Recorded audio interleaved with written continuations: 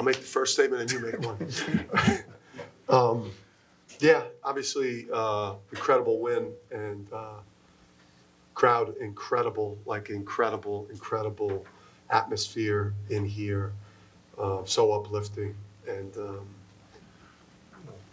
for me, it's just a huge win for the program, and what a team, what an emerging team, a formidable team that is as good as anyone in this league, and I think today for me was why I've always in my career been smart enough to hire and have like the best staff in the country.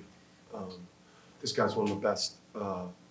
He's one of the best associate head coaches in the country, and the rest of the staff, Luke and Tom, and just did an unbelievable job here. But smartest thing I've always done my whole career is recruit incredibly talented young men with unbelievable character that gutted that game out, and then hire the absolute best people that I can, the best coaches in the country to work with me. And this guy next to me, I can't say enough about how unbelievable this guy is at his job. Thank you. Thank you. Appreciate that. Yeah. Ask either one of us, just please. For both of you, if you don't mind, start with Kimani. Being in the bowl, could you describe what the arena sounded like and felt like, and what that meant to you? And Dan, if you could share, if you could hear and really feel what was going on in the arena from wherever you were watching. Yeah, I guess I'll start. I was out there a little longer than you. I think I experienced it, right, a little bit better than he did. But no, it was an incredible atmosphere. I mean, this is why we all came to UConn, including myself, every kid that we recruited, every staff member, obviously coach. Reason why he came back to this place. This is an unbelievable place when we can get it rocking like it was tonight. Yeah, I mean, there's been a lot of discourse about obviously where we play and and the advantages at both places. When this place is packed like that, I mean, we end up getting the best of both worlds when the place is like that. For me, back there, it was surreal. Played out much better than the Tulsa game. Maybe that experience. For me, there was a delay. So I was closing my ear. I was trying to close my ears because I would then, as the shot would go up, the crowd would react. So I spent most of the time just closing my ears while I was out there. The place was unbelievable, like a gladiator, like the Coliseum. It all felt like gladiators. Kimani, that's not a scenario I imagine you ever could prepare for, right, or plan for. So you're in that situation, Dan is off the court. How do you keep your composure, get your team to keep their composure in a moment when it could easily have gotten out of control? Yeah, I mean, I just felt like in our program, Coach gives us all so much responsibility that I felt prepared for that. I really did. There wasn't a point that I felt, out of place at all. Literally with everything we do on a day-to-day basis, 11 months a year, every one of us on our staff could have stepped up in that situation. And, I felt ready. Our players were ready. We had great preparation leading up to that game. We knew what was at stake, and we performed. So what did you tell them? I mean, listen, we just stuck to our game plan. I mean, things that we went over the last couple of days. I told them to just keep believing in themselves, keep battling. That was really it. I mean, there wasn't, there were in-game decisions that had to be made, but I think everybody in our program knew what was at stake today, and we were ready for it. Tyler hits the three, and then you get the turnover and the timeout. Was that what you were looking for, RJ, kind of taking it strong to the hole, or what were you sort of looking for there in that game-winning play? Yeah, that's one of our staples, getting the ball in RJ's hand and letting him create, have him in a dama in a pick-and-roll situation. And, he made a great decision. He made a strong move and made an incredible play, to give us the lead there. Before RJ's basket, what were the huddles? What was the huddle like? The guys look pretty calm. I mean, what was it like, talking to the guys? I mean, we were confident. I mean, we weren't happy to be down 4, but we still knew there was time on the clock, and we work on late game execution every single day. So, I mean, the confidence comes from that type of preparation, and you just saw it tonight. Seems like ancient history now, Dan, but what was going through your mind in the moment when you're walking off the court? I know obviously it's frustrating, it's difficult. How do you kind of do that? I mean, it's happened to me before. Is this on? It's happened to me before, so I knew how to handle it. I know how to walk out. Unfortunately for me, I was in shock. Just because with the two situations, occasionally when guys miss, shots at the rim. I think Tyrese had missed a finish in the paint. I turned and kind of hit the scorer's table. Then there was about a 5 or 6 second delay, and then I got a technical foul, I guess, for hitting the scorer's table. And then I felt like Gillespie was getting close to, shooting free throws, technical free throws. I then turned to get the crowd loud while he was shooting the technical, and they threw me out. So, I mean, obviously, it was surreal. I was stunned by it, but I guess I'll wait and see what the Big East. I'm very eager to find out from the head of officials what the explanation was on that. Kimani, obviously RJ made a big offensive play at the end, but can you talk about the defense that sealed the game and taking the charge at the end, getting the turnover in between there, and what his defense means for this team? I mean, listen, RJ has been, as important player as we've had here in a long time on both ends of the floor. And just making that's a winning play. That game wins that play wins the game for you. It's something he's done all year. There was no surprise there, but just showed his toughness, his grit, and his will.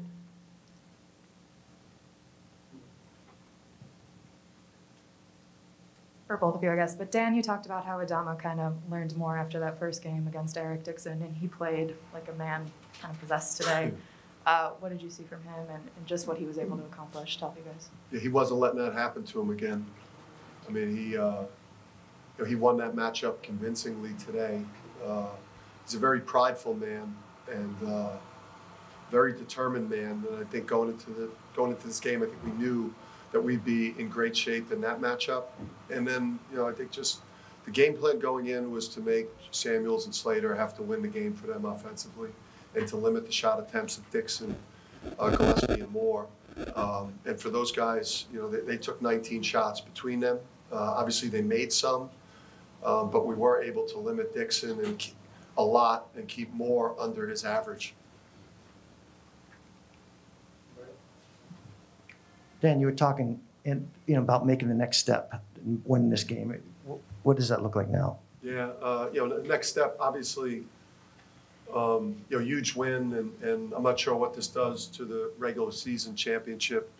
Obviously, it's going to be a little unbalanced in terms of, not everyone's going to play the same amount of games, and so, I don't know if realistically, mathematically, we have any shot now at the regular season championship, but the program is obviously at a different point. Last year, the end of year 2, we were playing as good as anyone in the American. Last year we took another step and became, NCAA caliber semifinals of the Big East tournament, 7 seed in the NCAA. We're obviously playing for much bigger things with this team, and I think this is going to do a lot for this team's confidence moving forward. So yeah, I mean, we're looking to have a big next month or so. This can be for both of you, but it's been a long time since we saw the court stormed here. What was that moment like when that buzzer went off and you saw that go down? I didn't see it. I was hugging Benedict and my wife. I mean, listen, that's what college sports is about, and I think for all those guys to have that kind of memory, right, the place that they played at is going to be something that they remember forever. It was an awesome experience, awesome atmosphere out there. And listen, I know we're UConn, but we deserve to storm the court tonight. Yeah. The only thing I said to the guys before the game was like, we're the favorite to win this game. Like, please don't come in with an underdog mentality. I know we knew what Villanova's been, but we also know the steps that we've taken in year 4 here. And so we just, you know, our guys shouldn't have come into this game with an underdog mentality. And it's kind of weird to see UConn storming the court, but it's been, fans deserve it. You know, our fans deserve that. Dan, when your guys made the critical plays in the closing seconds, the place erupted and like beer suds went up in the air, bottles were flying. I think you just described a little bit of this, but who were you watching with, your wife and David? And what was the scene like in there at those moments? And then when you saw your players for the first time? Yeah, my wife, she got bounced early because they went on a run. So she got sent back to her seat. But Dave was a great partner to watch the game with. I mean, he really kept calm. He was very positive, Dave Benedict in there. I guess if I had to get thrown out, I'd want to get thrown out with and watch the game with Dave. I don't want to be in that situation again. As a sidebar too, like maybe last night I shouldn't have spoke to Nate Oates. You know, like I talked to Nate last night, Kimani, and he talked about getting ejected in the Mississippi State game when they were down 7 and they went on like a 20-5 run. It might have just set something in motion that shouldn't have happened. What'd you say to the team? I waited for everybody. I mean, I was dying to get out there on the court. I mean, I asked Dave multiple times, can I go out and slap the Husky head? Can I get out there, please? And Dave demanded that I not go out there. I just waited in the tunnel, and I just wanted to hug the guys because we love these guys. I mean, we're tough on them. We're demanding. We're 11 months a year. But, like, you build such a close bond together with these guys. I mean, they deserve that moment. I mean, you know, these players and the staff I have, they're so unbelievable. They deserve that, and I just wanted to hug them. I think Kimani hit his head. Because one of the other things that the XL Center has got to do in the renovation, whenever it happens, is they got to raise like that walkway coming into the locker room. Because Adama did like a chest bump with Kimani. Kimani hit his head on the ceiling. He's got a big ass knot. Last one. If you have pulled better wireless too, it would help. Yeah. Dan, you know, probably if there was a rock bottom before you got here, it was when Villanova came into this building and built a 70-31 lead, and the crowd was howling. It was a mausoleum, you know, booing. Yeah. And then you look at tonight; they stormed the court. I mean, do you kind of see this as the culmination of everything that you came here to build? Yeah. That this is what you came to bring back. Yeah, I think it was like the first team meeting, Kimani, if you correct me if I'm wrong. Yeah. Like literally the first team meeting we had with the players was a possession in that game. Like they might have gotten, Villanova might have gotten 5 offensive rebounds in a possession. You know, and it was literally how we started our first team meeting for the first individual workout and then the first practice before the season. This is who we're not going to be. You know, again, you hire a great staff, you recruit the type of players that we have here that are high-level talents and high-character guys, and you know, this is where we're at in year 4, and you know, it's only going to get bigger and better from here.